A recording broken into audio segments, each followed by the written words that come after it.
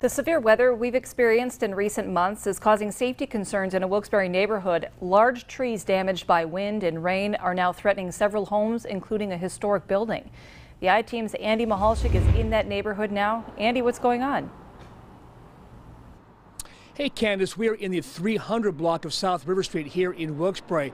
These large oak trees you see behind me, well, city officials say they're dying, if not already dead. The concern is twofold. People getting hurt with falling branches, or these trees are being tangled in utility lines, including power lines. They're concerned they could start a fire if they cut the power. Some people in this Wilkes-Barre neighborhood describe these large trees as monsters, just waiting to pounce on unsuspecting victims. One of those potential victims, the Butler House, the oldest house in the city. One day I was down on South River Street, and across the street I heard thuds. And I went out to look, and there were large chunks of tree from across the street of 310, 14 area that had fallen into the street. The Wilkes-Barre Preservation Society recently purchased the Butler House. It was built in 1793. They're now renovating it.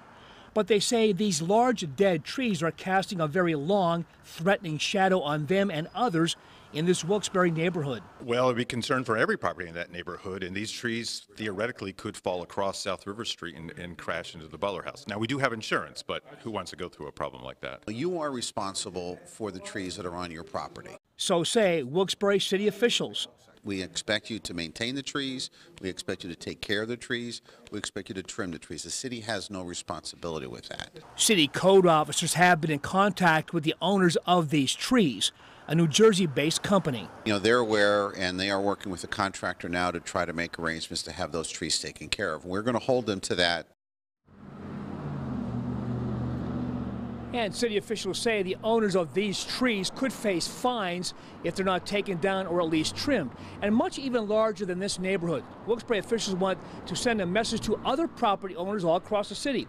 If you own trees like this, any tree on your property, then you are liable for any damage or injuries they could cause. Reporting on South River Street in Wilkes-Barre, Andy Mahalchik, Eyewitness News. Andy, thanks. Eyewitness News reached out to the owner of the trees, and as of this hour, we have not received a response.